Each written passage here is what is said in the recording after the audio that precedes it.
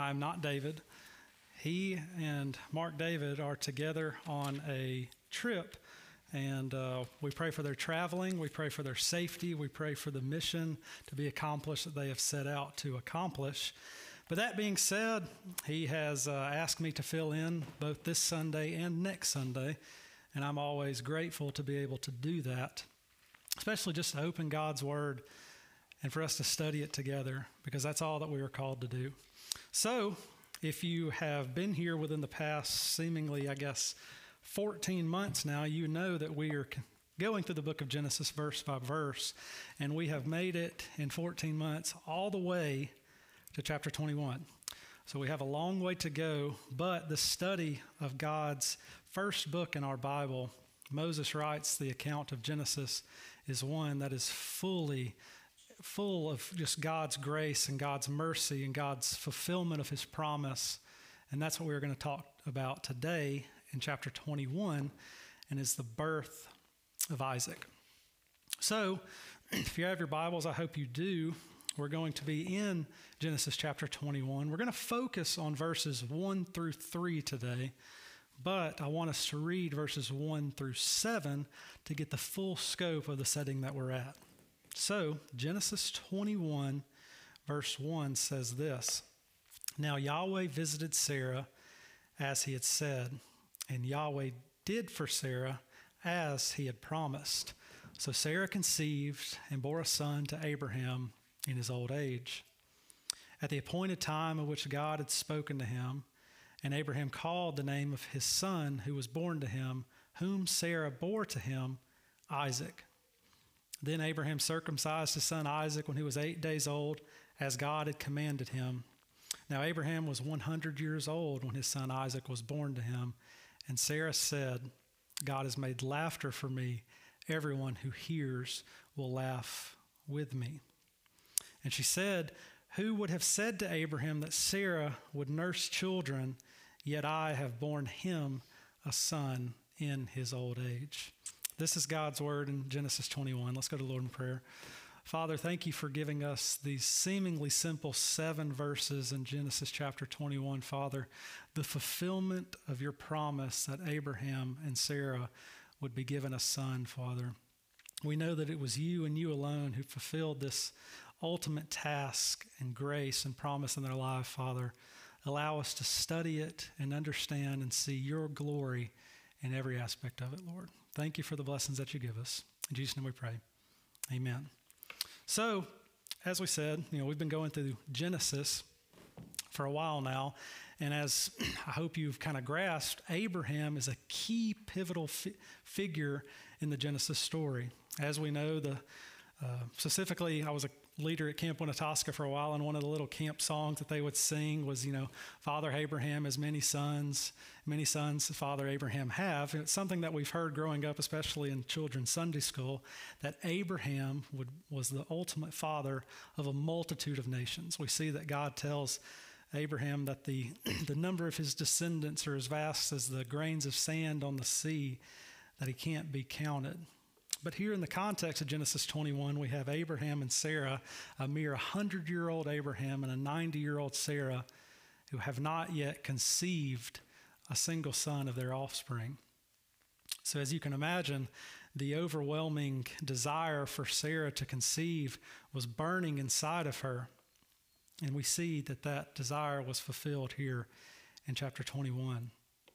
Now, the amazing birth of Isaac is something for us to study. It's something for us to understand, and it's something that I want us to go through this morning. But after we go through the birth of Isaac and its themes and understanding of it, I want us to really see the weight of this story and how God is present all throughout it. If you remember, if you flip back a few pages in your Bible to Genesis 17, we talked about this a couple months ago. Genesis 17, beginning in verse 15. The context is that Abraham, a moon worshiper, was visited by God, pulled from his false sense of religion and understanding, deemed righteous in the eyes of God, and acted as his remnant to transverse the Jordan hillside. And Abraham and his wife Sarai, Abram and Sarai at the time, were following the orders of God, going where they were promised to go and led to go. But here we have Genesis 17, beginning in verse 15. It says, "Then God said to Abraham, 'As for Sarai, your wife, you shall not call her name Sarai, but Sarah shall be her name. And I will bless her, and indeed I will give you a son by her. Then I will bless her, and she shall be a mother of nations.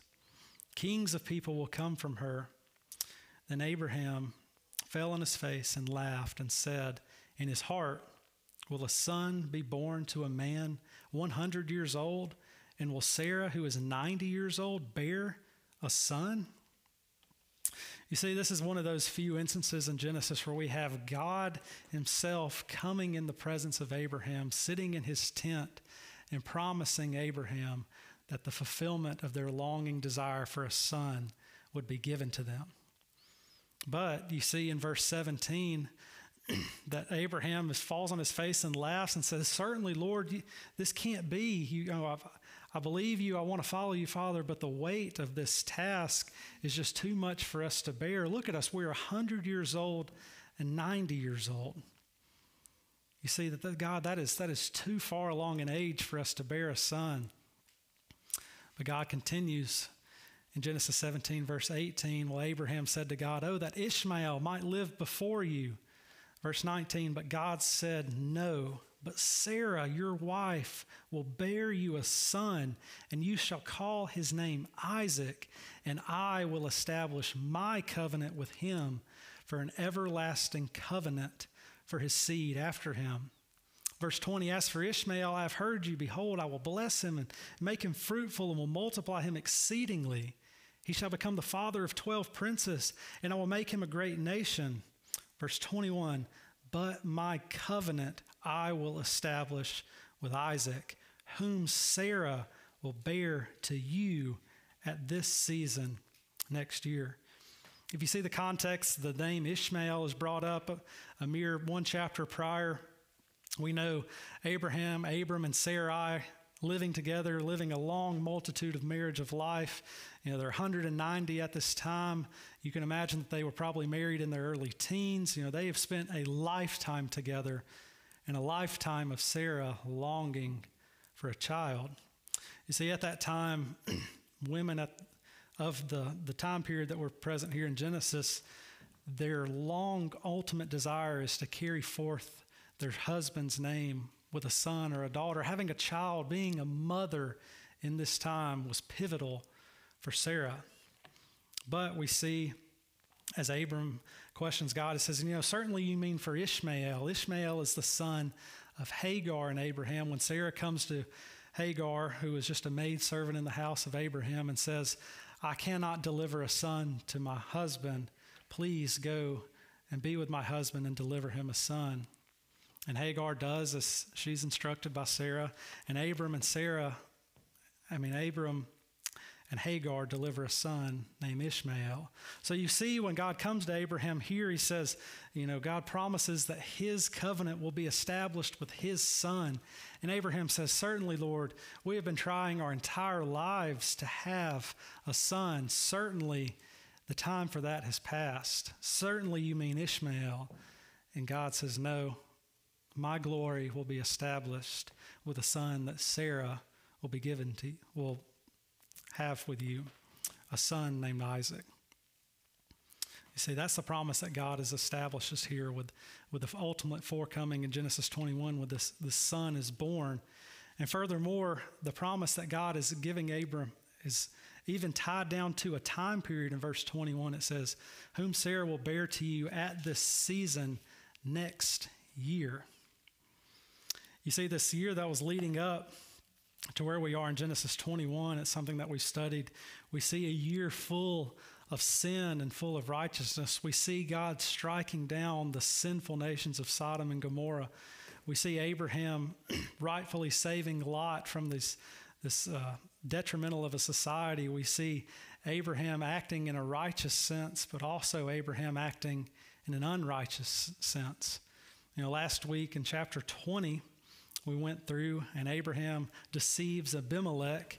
And yes, you can tell a mere single chapter prior to what we're talking about here, Abraham is questioning the validity of what God has promised to them. Abraham, in his fear, puts the nature of Isaac and the birth of Isaac in jeopardy by allowing his fear to overcome him and to give Sarah, his wife, to Abimelech, the king of Gerar.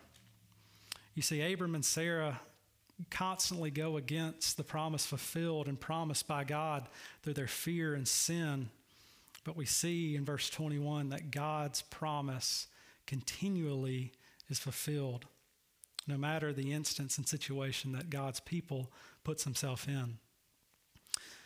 But as we go through the verse of Isaac, we see in Genesis 17 the promised fulfillment of that son. We see from Genesis 17 through Genesis 20, we see situations where Abraham and Sarah put that promise in jeopardy to where the pure lineage of Isaac might not be fulfilled in Abraham and Sarah. But as you can see in 21, the son is promised and the son is born. And as you can see, that is a miraculous story in and of itself. But today I want us to focus on the true amazing truth presented in this scripture. And it's something that Moses, the writer of Genesis, really emphasizes in these first 3 verses. You see, Moses writes in 21 verse 1, it says, "Now Yahweh visited Sarah as he had said." It continues in verse 1, it says, "And Yahweh did for Sarah as he had promised." Verse 2, "So Sarah conceived and bore a son to Abraham in his old age at the appointed time of which God had spoken to him."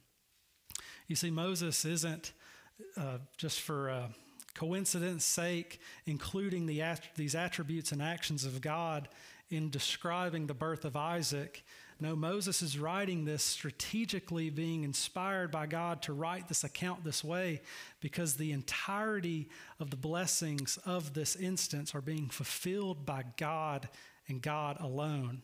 All throughout these first 7 verses, I know we're only going through the first 3, but as we can tell, he's already, as God said in verse 1, as God had promised in verse 1, at God's appointed time in verse 2, as God commanded in verse 4, as God had made in verse 6, the attributes and physical blessings of God are scattered throughout these first 7 verses in Genesis 21 in describing Isaac.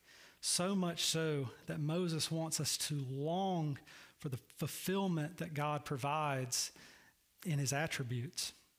And in good Baptist fashion, that's what I want us to go through today. And I want us to cover these in 3 points.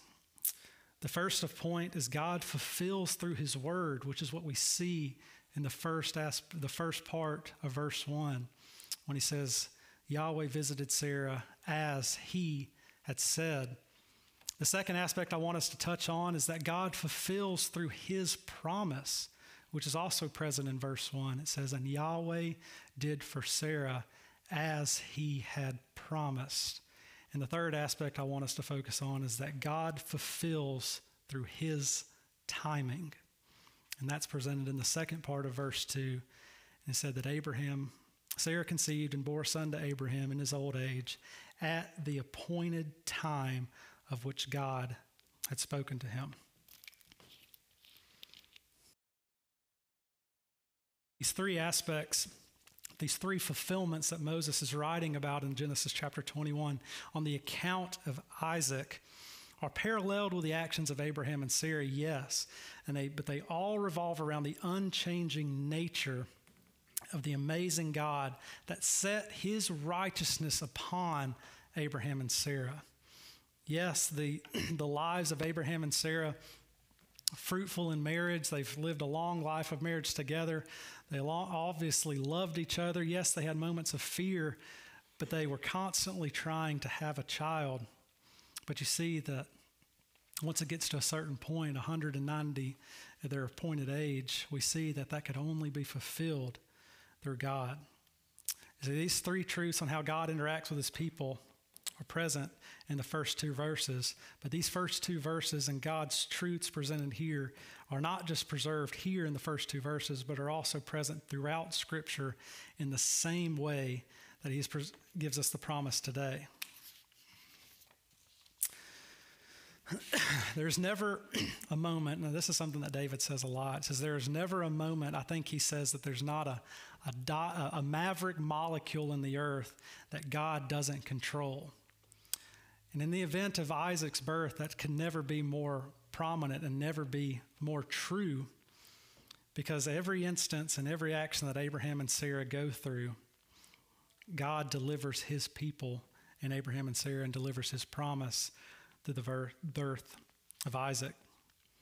As we mentioned before, you got to think of the context in chapter 20, what we talked about last week, that the same lie that Abraham presented to Pharaoh prior, in the fear that he says in Genesis chapter 20, verse 2, he says, "And Abraham said of Sarah, his wife, she is my sister." This further proves that God ordained and controlled every instance of this promise being fulfilled, because we see a man in Abraham and a woman in Sarah both consumed in their sinful fear that they almost alter the events of Isaac's birth by Sarah becoming the wife of Abimelech. But as we know, God's providence is always in control, and God will deliver His people accordingly. So in the context of 21, we've seen Abraham place himself again and again in the presence to where the true fulfillment of God's promise presented in 17 has been put in jeopardy.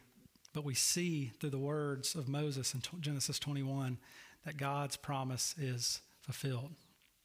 So getting into the first part, Abraham and Sarah experience the fulfillment of God fulfilling through His word. Moses writes in Genesis 21, verse 1, it says, "Now Yahweh visited Sarah as He had said." And as we read earlier, flipping back to Genesis 17, verse 15 and 16, it says, "Then God said to Abram, as for Sarah your wife, you shall not call her name Sarai, but Sarah shall be her name. And I will bless her, and indeed I will give you a son by her. Then I will bless her, and she shall be a mother of nations. Kings of people will come from her." This is not some theoretical and imaginary voice that God is delivering this promise to them. No, God comes down onto this earth and verbatimly speaks of the promised son to come. God says, your wife Sarah, Abraham, will conceive a son, and I will bless her and that son. You see, these words that Moses uses in Genesis 21, verse 1, as he had said, are not unique for the context of the birth of Isaac, but also in our study of Genesis in Genesis chapter 1, in the creation account, we see the same use of the word as he had said in Genesis 1:3, when he says, "Then God said, let there be light, and there was light." Genesis 1:6, then God said, "Let there be an expanse in the midst of the waters," and it was. Genesis 1:9, then God said, then God said, then God said. All 6 days of creation were enacted by the words of God, speaking into the vast expanse of nothingness and creating everything that we see around us. The theme of God speaking is not isolated in Genesis, but when our study of the Christmas message, when we talk about the birth of Mary, God sends an angel to come to Mary and speaks to her that she will be with child, though she has not been with her soon-to-be husband, Joseph. The same bolstering and powerful voice present in this account is also, in creation, also comes to Abraham and Sarah in the mindset of Genesis 16. You flip one chapter back, this is the setting that Sarah is in. Genesis 16, 1-2 says, "Now Sarah, Abram's wife, had borne no children, and she had an Egyptian servant woman whose name was Hagar." So right here in Genesis 16:2, this is the mindset of Sarah. "So Sarah said to Abram, now behold, Yahweh has shut my womb from bearing children. Please go into my servant woman. Perhaps I will obtain children through her." You see, the same voice that speaks into existence the world that we are standing on today and speaks into existence us is the same voice that comes to a longing, hopeful mother and promises her that her desires will be fulfilled. That is the voice of the God that Abraham and Sarah experience.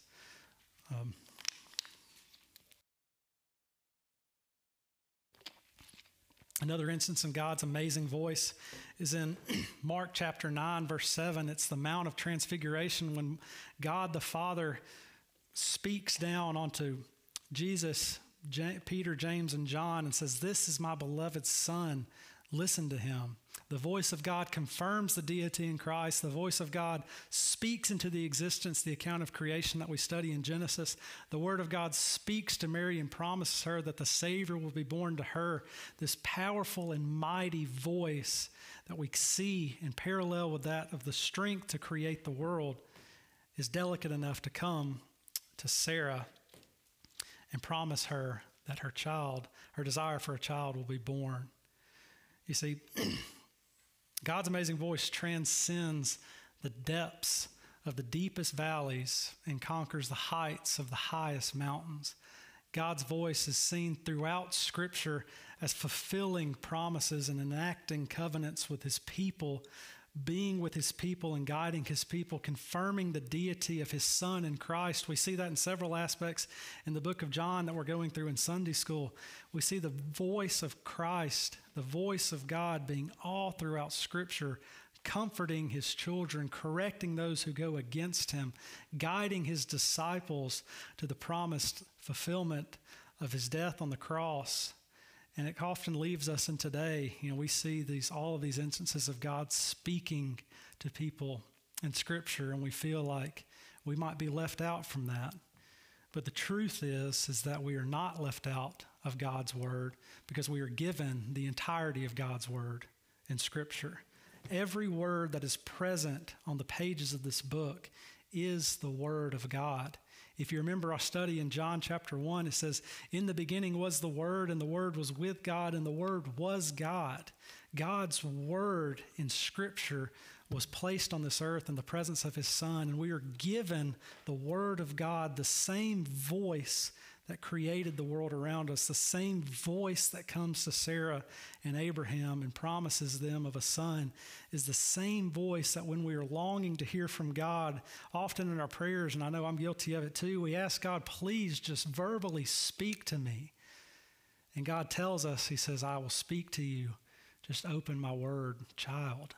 Open the word of this loving God that we have, and he is speaking to us as loudly and as clearly as it was when he was speaking to Abraham and Sarah in the presence of their tent in Genesis chapter 17. This is the voice that Moses is writing about in Genesis 21, and the first voice says, "Yahweh visited Sarah as he had said." God's voice alone is worthy for us to wear our hat on. God's voice alone, we can take it to the bank that what God says is true and will be fulfilled.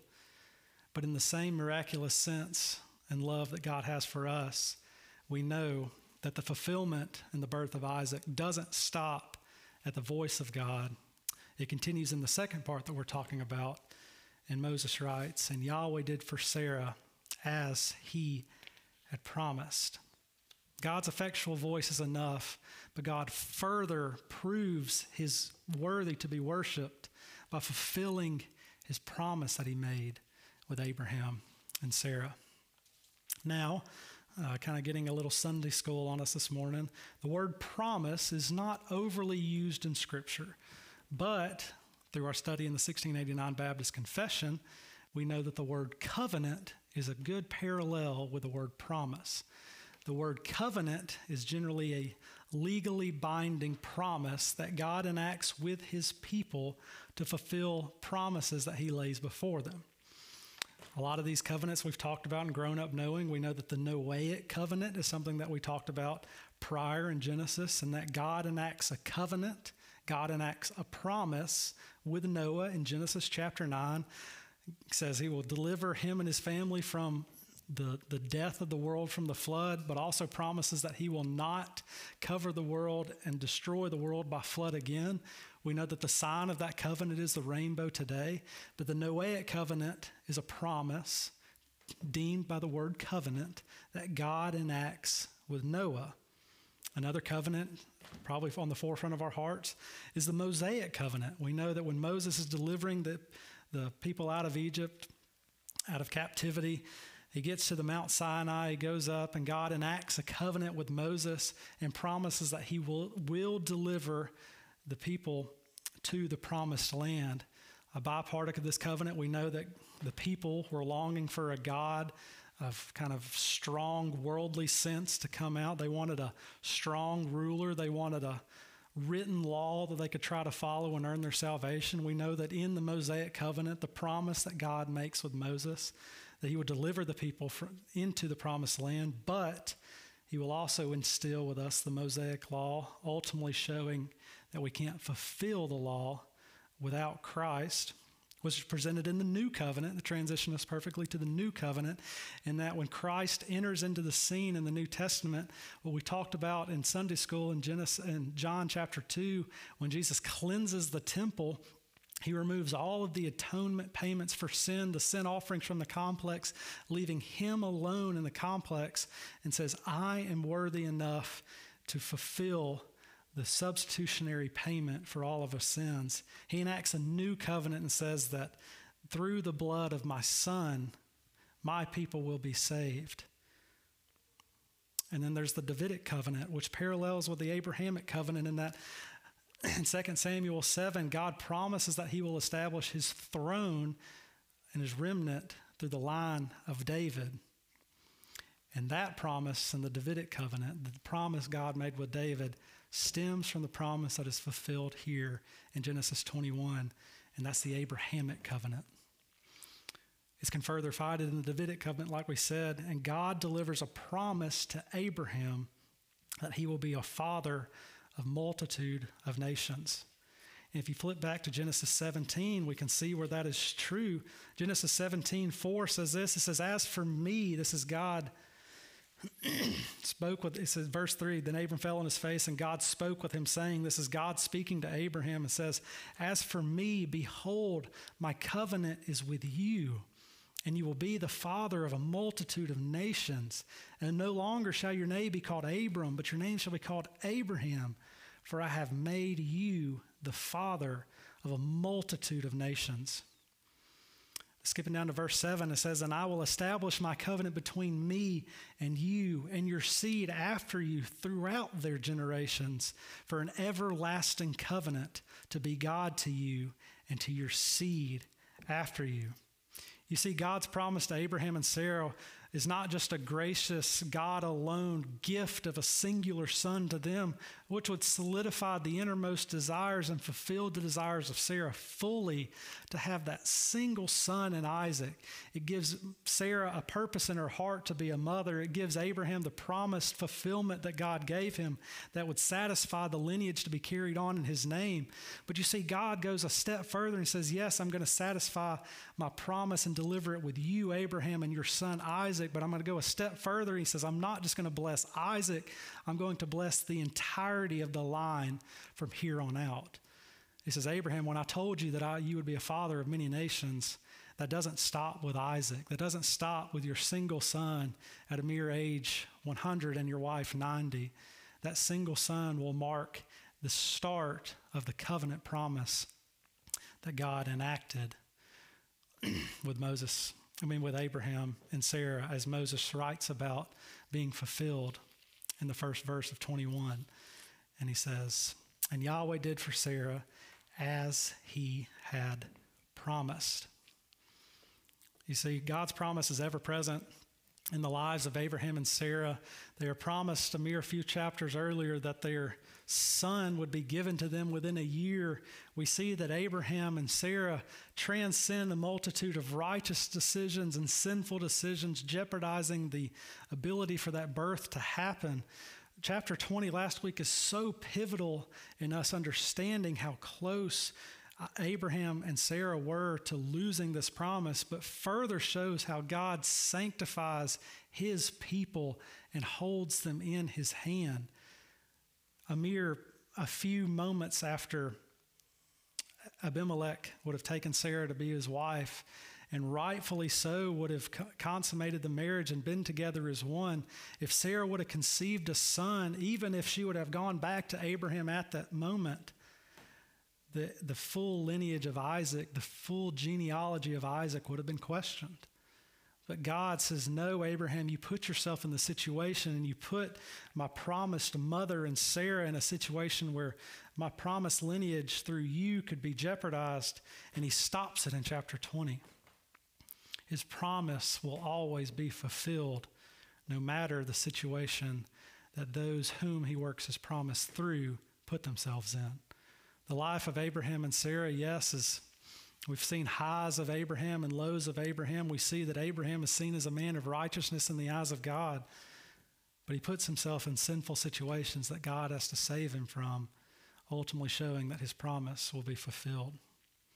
And in the same way that we talked about the voice of God often feeling like, God didn't enact a promise with me that, we would bear a child, or God didn't enact a promise with me. When we look in John chapter 14, we see that the promise present in our life is much greater than the promise that's present in Abraham and Sarah. John 14 verse 1 says this, it says, "Do not let your heart be troubled. Believe in God. Believe also in me. In my Father's house are many dwelling places. If it were not so, I would have told you, for I go to prepare a place for you. And if I go and prepare a place for you, I will come again and receive you to myself, that where I am, there you may be also." You see, but his promise to return for us is only validated if we continue that narrative in John 14 in verses 5 and 6. Thomas said to him, "Lord, we do not know where you are going. How do we know the way?" In John 14 verse 6, a very prominent verse in Scripture that we've all heard, Jesus says to him, "I am the way, the truth, and the life. No one comes to the Father but through me." You see, God's covenant with Abraham was fulfilled through the gift of the son of Isaac, but that promise continues to be sanctified through us today through the salvation and saving of God's remnant through the line of Abraham. The same promise that Abraham was given, that his son's lineage will be carried on for the multitude of eternity, is the same promise that we live in today. But we long for the promise to be fulfilled with us, that we place our faith in Christ, and our promise to be with him for eternity in paradise will be fulfilled. You see, Abraham and Sarah put themselves in the situation to where their promise might not be fulfilled. In the same way, we need to be careful to put ourselves in the situation to where our promise will be fulfilled as well. And to do that is to put your faith in Christ alone. Don't be like Abraham and venture into a sense of sin and worry and doubt, ultimately putting the lives and jeopardy of your son at danger. But place our faith in Christ to satisfy our promise accordingly. You see, in these first verses, we've seen the voice of God fulfilling the doubt and desires of Sarah. We've seen the promise that God enacted with Abraham and Sarah be fulfilled. And when Moses writes in verse 2, "So Sarah conceived and bore a son to Abraham in his old age at the appointed time of which God had spoken to him." You see, God also fulfills in his perfect timing, and that's the third part that I want us to talk about. You see, Moses writes this key instance of the phrase in verse 2 strategically to show that the doubt and worry that Abraham and Sarah had been living with throughout their lives was all warranted because it fulfilled the appointed time that God enacted his blessings to be conveyed. Not to mention it too many times, but we got to note that the age of Abraham and Sarah is important. We hear that Abraham being 100 years old and Sarah being 90 years old, they're not necessarily the spring chickens of parenthood, so to speak. that they have passed their point of childbearing age, but that God allows them to have a son. And that's important because it shows that the appointed time, both in the lives of Abraham and Sarah, to where they weren't able to have kids, parallels with the appointed time to where Abraham and Sarah were allowed to have kids, because it shows that God alone deserves the glory. Up until this point, I mean, it's easy for us to say that Abraham and Sarah could have been married for 80 years, 75 to 80 years, and you know that they would try time and time again and ultimately be left without a child. And at this point, they would have been given up, that the time would be time, the clock is expired, so to speak. But God delivers at his appointed time a son to them. You see the ridicule and laughter, the solidarity and the seclusion, the depravity and the depression that Sarah and Abraham had been living through was miraculously fulfilled through the promised word of God at an appointed time. God delivered Isaac into the world to show that it is him and him alone that deserves the glory, and God deserves the glory alone. But we fall back on the love of God, that God deserves the glory alone so much that he could have spoken to existence the being of Isaac. But we see that the weight of this setting is so heavy on the hearts of Sarah and Abraham, and it shows that God's glory is being fulfilled, yes, and that is the first and foremost thing that everything in Scripture points to, is the glory of God. But this shows the love that God had for Abraham and Sarah, and that he allowed them to experience the joys of parenthood. The longing and suffering and desire for them to have a child for this mere 70 to 80 years of their life was fulfilled by God. And that shows the love that he has for them and allows them to have that child at that appointed time. And in the same way, as we've talked about the other two aspects, yes, God's voice is present in Abraham and Sarah and is being confided and supported by the birth of Isaac. It's also present in our lives today, how the voice of God is ever most alive in Scripture, to where when we long to pray for God, his voice speaks true to our hearts from the weights of this book. In the same way the promise was being fulfilled in Abraham and Sarah is the same promise being fulfilled in us today, that we are in the lineage of Abraham. Abraham was our long-awaited father, and the promised sons and daughters of God. But we long for the promise today that he will come and save us from the sinful grasp of this world, and that we live in a multitude of paradise with him. But God's timing is also being fulfilled right in front of our eyes. You see, God's timing is important not just merely in the birth of Isaac through the extended age of Abraham and Sarah. God's timing is present throughout Scripture the same way that his voice and promise are as well. God's timing was perfect for Isaac to be born. God's timing was perfect for Christ to be born on this earth, for Jesus to be placed on this earth. That's the specific time to a specific mother and specific father, to a specific tyrannical government that would ultimately put him to death on the cross. At that specific time, that the tomb that he would be placed into had not yet been filled. At that specific time, that he would lead a multitude of 12 men, ultimately one falling aside, would lead them and guide them so they can carry forth the message of the gospel that is promised to us. The God's timing is extremely important and perfect. And here we are in the instance of us in closing. You know, what can we gain from this? We look at God's timing. We look at God's voice expressed throughout the words of this book. We see the promises of God longing to be fulfilled in our lives. And we know that the timing of God is perfect. And that should give us comfort if we're in a setting to be comforted by it. But it should be a spark for change if we are not comforted by this. We know that the voice of God is true, and the voice of God is explicit in saying that those whom are not in the fold of Christ will not be granted the promised eternity with him.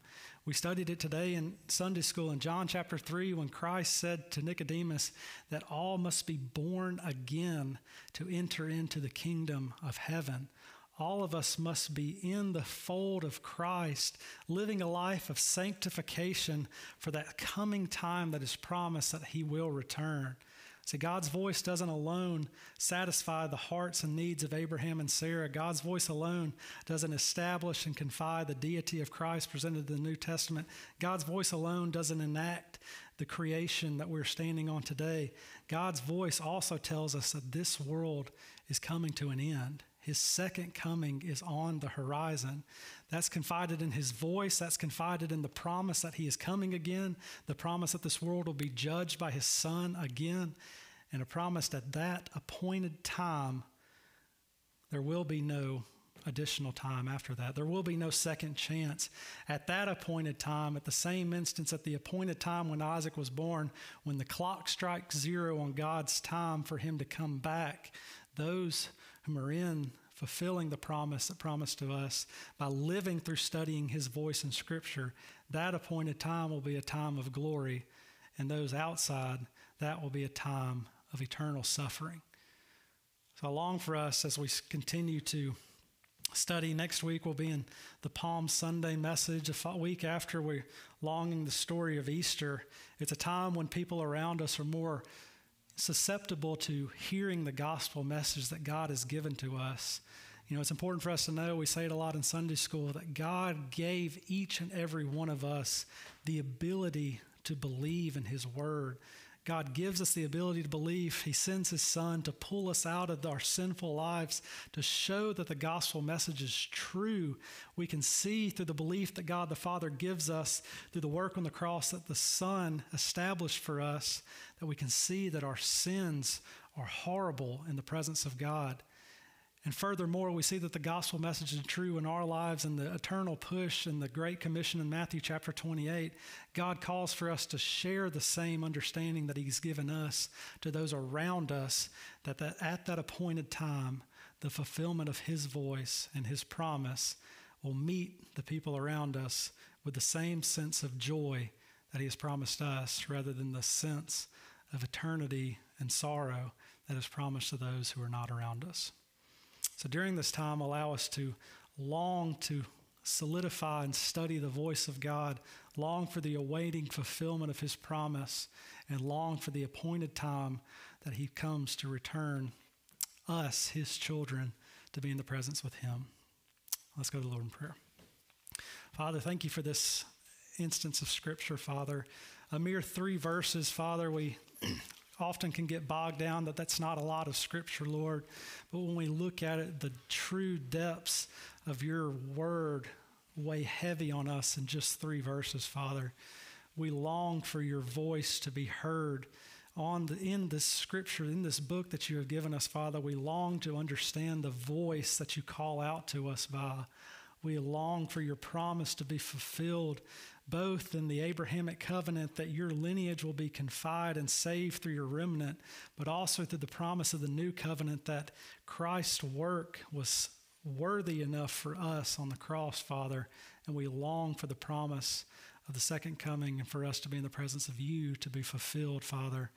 And we longing for an understanding and an at-ease heart, knowing that your timing is perfect, both, of course, for the second coming of your Son, Father, but anything that we deal with in this world, whether it's trials and tribulations or glory and accomplishments, Father, allow our hearts to know that it's by your timing that these events take place, and it calls for us to worship you, Father. Nothing that we do, same way that nothing in Abraham and Sarah could do, is worthy for the blessings that you fulfill in our hearts. When we see ourselves in situations where the blessings are so evident around us, allow us to have the same heart that Abraham and Sarah had and the words that Moses gives them, that we can see that the work that you've done in our lives and know that it is from you and you alone, and that can call us to worship fully. Thank you for this word that you give us, Lord. In Jesus' name we pray. Amen.